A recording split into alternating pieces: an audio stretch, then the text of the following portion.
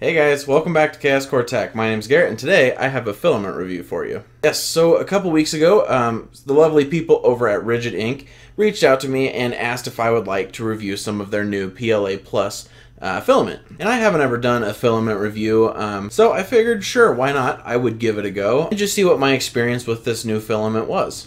But basically what I tried to do in this video was to do some different experiments to see if I could find some differences in this filament compared to some other filaments that I have. It should be noted that these tests are not scientific. You know, if you watch my channel, you know that I mostly do designs, and I'm not so much about the tech and scientific aspects of 3D printing. So keep that in mind, and I'm just going to talk overall about my experience. We're going to do a couple of things to see how it compares to PLA and PETG, and then we'll round it up at the end. So before we get started, I would like to point out that, as I said before, the people at RigidInk did send me this filament, but they did not pay me in any way, and everything you will see here is my own opinion.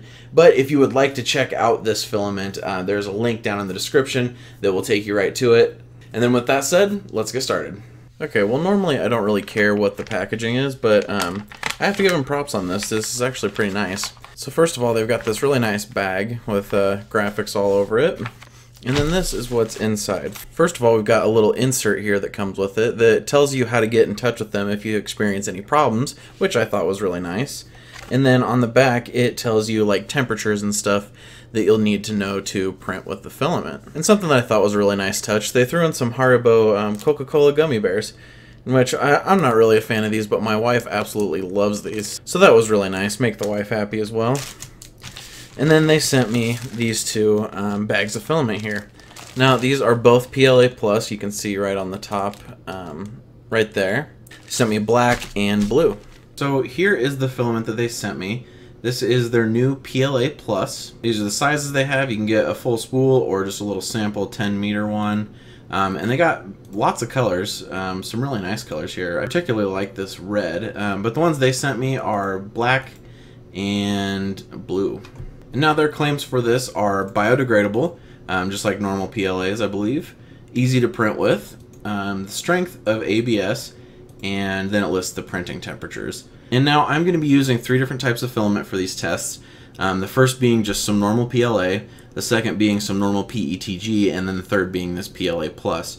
So I'm going to open up Simplify 3D and show you the settings that I used for all 3 of these filaments. Okay, so here we are in Simplify 3D, and I'll show you the models that I printed shortly, but they were all printed at with the same settings.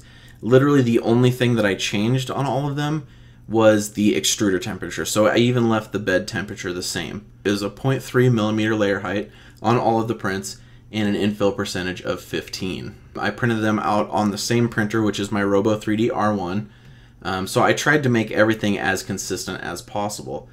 I left the bed temperature at 70 degrees because that's what I print normal PLA with. I believe that the PLA Plus said that you don't even need a heated bed, but I've never had luck printing even normal PLA without a heated bed, so 70 degrees is my go-to, and I believe PETG was a similar story. So then the extruder was the only thing that changed. So for my normal PLA, I used 210 degrees Celsius as the temperature. And then for the RigidInk PLA Plus, I used 230, which was smack in the middle of their temperature ranges. And then for the PETG, I went with 240, which was Hatchbox's recommended temperature. Okay, so let's actually get in and see what my results were. So I basically printed in 3 filaments. The white filament that you see is Hatchbox PLA that I got off of Amazon. This is just normal PLA. The dark blue filament is Hatchbox PETG that I got off of Amazon as well. And then this black is the new PLA Plus from RigidInk.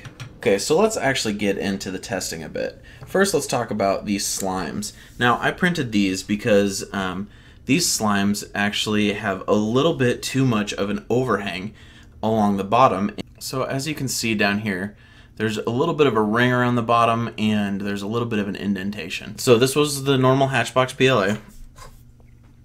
And this was PETG. And actually the PETG didn't hardly suffer from this at all. There was just a little bit, so noticeably less than the normal PLA. And then the PLA Plus suffered from the same problem. as you can see on the side over here. So I would rate that at exactly the same as the normal PLA.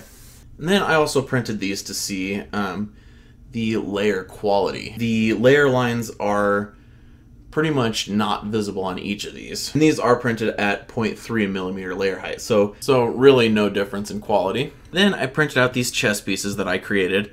I'll put a link up in the corner over here so you can check out that video if you'd like to.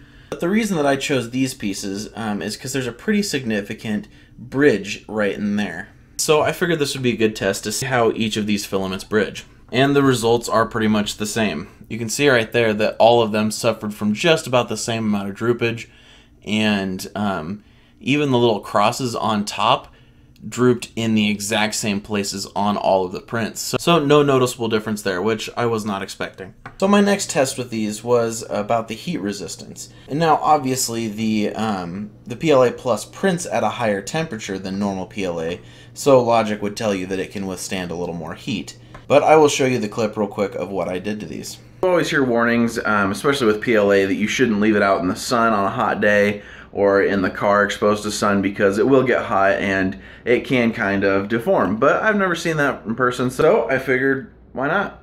Let's give it a shot. And today's the perfect day to do it because I think it's the hottest day so far here, and it is hot as balls outside. So I'm going to take these chess pieces and stick them out in the sun for a few hours, and we'll see what happens to them.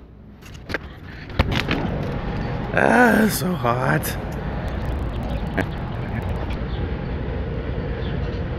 Okay, so I'll leave them there for a little bit and then we will check back. Okay, and these are actually the pieces that I left outside. Now, I left these outside in direct sunlight on top of concrete for 6+ hours on a day that was over 100 degrees Fahrenheit.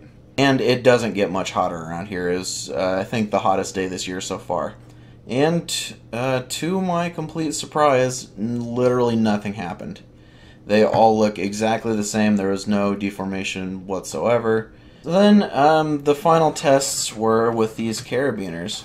And I did actually download these files from Thingiverse, so I'll put a link down in the description to which one I used. But I basically printed these, 1 to test warping and 2 to test the actual strength of them. So let's see. This is the normal PLA, and no warping, just like you'd expect. This is the PLA Plus, again no warping, so their claim to print like PLA has held true. And then this was the PETG, and as you can see there actually was a little bit of warping there. And I applied a fresh coat of spray paint before each of these prints, so once again held true, very easy to print. So now let's actually test the strength. So let's start with normal PLA as our control. And first I'm going to bend it in and just see where it breaks. You can hear it cracking a little bit at about that point. Keep going. Oh, there we go. Break right down there.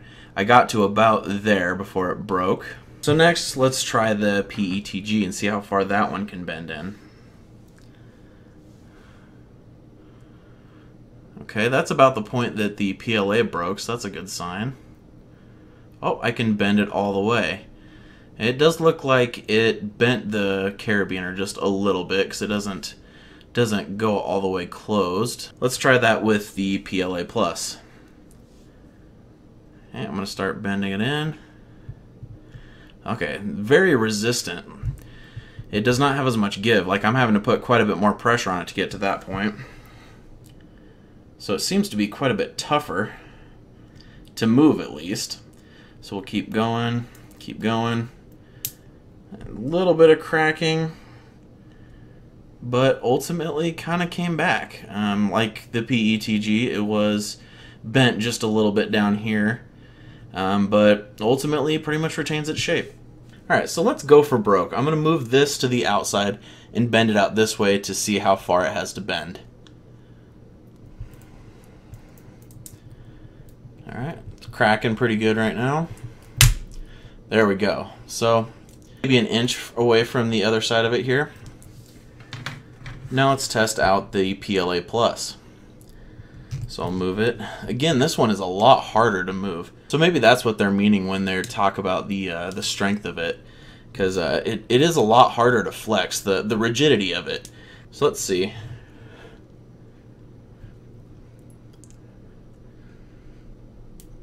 Oh, it's still holding. It's cracking a little bit there. There we go. Launched a piece off somewhere, I don't know. But I had that out quite a bit further. So I'd say that was really the only test that actually showed any difference.